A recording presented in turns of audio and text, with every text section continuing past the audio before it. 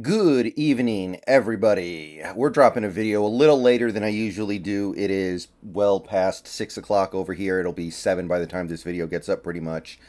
But I wanted to talk a little bit about some news that broke earlier today. And obviously, I'm not trying to, break the news because this happened like 9 hours ago at this point. So I'm not really telling anybody anything that they don't already know at this point. You've seen it from dozens of different sources, but the Cardinals made a notable and significant move this morning. They have released wide receiver DeAndre Hopkins, and they're taking on the full $22.5 million cap hit this year. There's no post June 1st designation. So they're just going to go ahead and eat the entire dead cap hit this year, and then next year they can just move towards a hard reset of their cap. So they tried to trade him, but clearly nothing really manifested. Jeff Howe over here talks about it a little bit. Contract, injury history, suspension, age. You put it all together and you have a player who is not going to be easy to trade. And Hopkins hasn't been super productive the last couple years anyway, so nothing could quite get done. It is a little bit surprising they couldn't scrape together like a 6th round pick for him. There's got to be some team out there that would be willing to bet on his ability, bet on what he was able to do a few seasons ago as a wide receiver in the NFL, bet on him staying healthy, but no. And he is now a free agent, so we'll see who ends up picking him up. And since I know somebody in the comments is going to say it, this is not me talking about, hey, we should go get DeAndre Hopkins. The Seahawks should not get DeAndre Hopkins, and I would be very happy if I could go through this entire video's comment section in a few days and not see a single comment saying that the Seahawks should go get DeAndre Hopkins. He's old. He hasn't been that good lately. He gets hurt a lot. He was suspended for steroids recently. He's probably going to want too much money. We don't really have money, and we don't really need another outside receiver. We're pretty decent in that area. It's not our area of biggest concern or even third biggest concern, probably not even fifth biggest concern. So, no, this is not me saying, hey, the Seahawks should go see what's up with him. Now, maybe they should give him his agent a call. You want to do your due diligence on everybody. For all we know, he's willing to play for the veteran minimum and just loves Seattle and wants to play here. You got to at least do something, but barring something like that, which is extremely unlikely, no, we're not going to get DeAndre Hopkins, and I don't really want him for all the aforementioned reasons. There were just a lot of red flags there. But this does highlight something that pertains to the Seahawks for this season. So, the Arizona Cardinals get nothing for DeAndre Hopkins. They don't get a player. They don't get picks.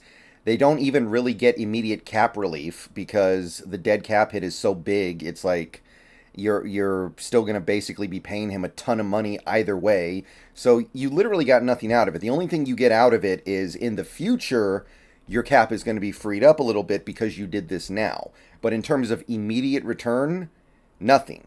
You've just taken a at least still somewhat talented player off your roster, tossed him out there for anybody to go get, and that's really all there is to it. There's no, oh, we're trying to get better, we're trying to get younger, we want to get our younger players out there.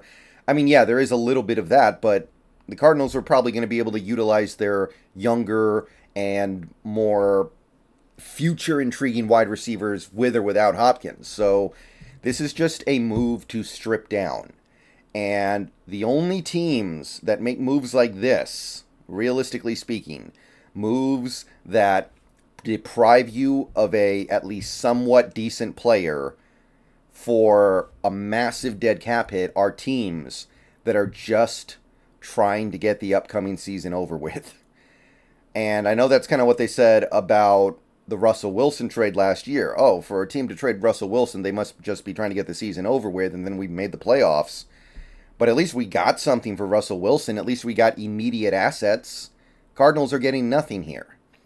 And that's kind of a recurring theme of their entire offseason to this point. The Cardinals are getting nothing. You take a look at this depth chart. I'll zoom in a little bit to make it a little bit easier to see. You take a look at this depth chart, and it's not like they're completely devoid of good players. But we know that some of their good players, guys like Kyler Murray, are not going to be available for some, if not most, if not all, of the 2023 season. And we know that some of their good players are probably hanging on the precipice of being still good in this league, like Zach Ertz. He's been around a while. What's he going to be able to do at this point?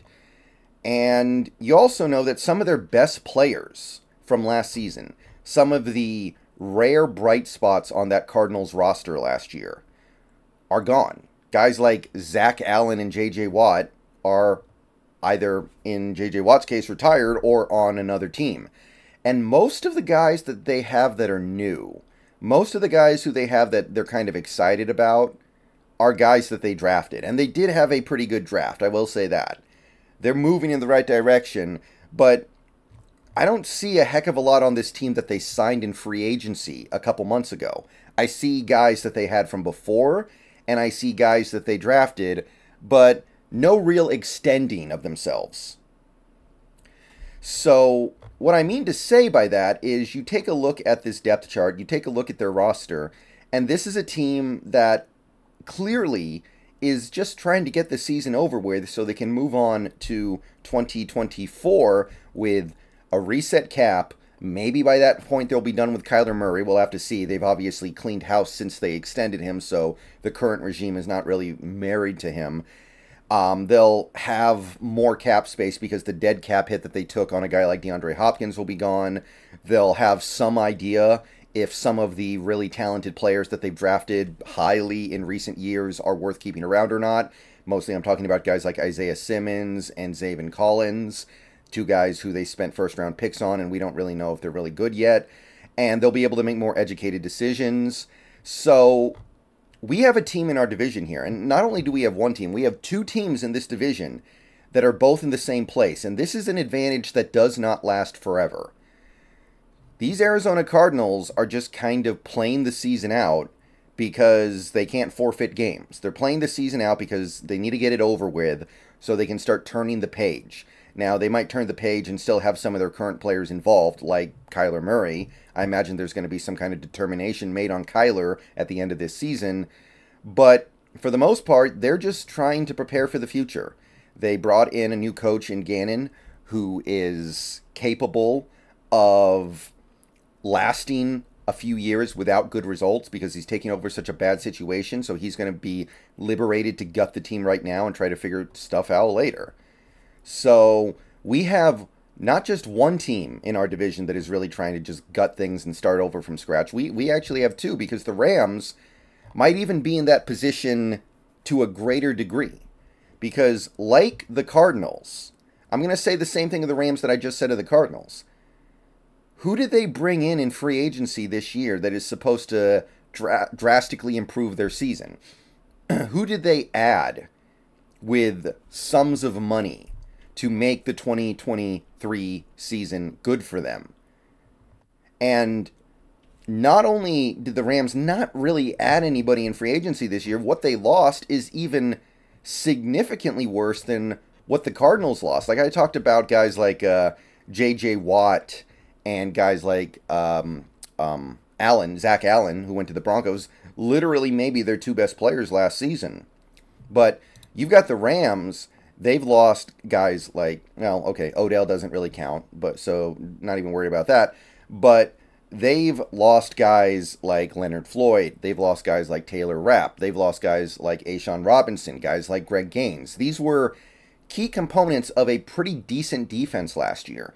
The guys that they're getting back in 2023 are all guys who were injured last year, who are presumably coming back from the injured list, like Aaron Donald, like Matthew Stafford, like Cooper Kupp.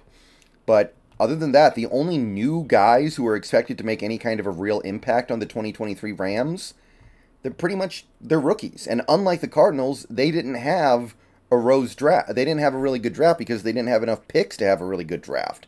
And I don't think they did badly with the picks that they had. They got Hodges Tomlinson, who I like, as a slot corner. They got Steve Avila, who I do think will be a good player. I don't love him, but he is a good player. But you take a look at this roster, and there was no real attempt to improve themselves this offseason outside of the draft. Pretty much every move they made was about stripping down so they could reset for 2024. So we've got two teams in this division whose priority right now is to reset. They put themselves in a bad position because of all the picks they traded and all the money they spent, and now they're just trying to find a way to hit the reset button, and that involves not spending money on free agents. That involves letting players go. That involves just kind of sitting there and waiting for things to reset. And obviously, strange things can happen. Like, you look at this Rams team, of course, there are still some pretty good players here. Matt Stafford, if he can stay healthy, is still a good quarterback. Cooper Kupp is a really good wide receiver if he can stay healthy. Rob Havenstein is a really good right tackle. They still do have Aaron Donald, who can still do some things. And I'm not saying, again, I'm not trying to imply that every player on this Rams roster is just bad. That's clearly not the case.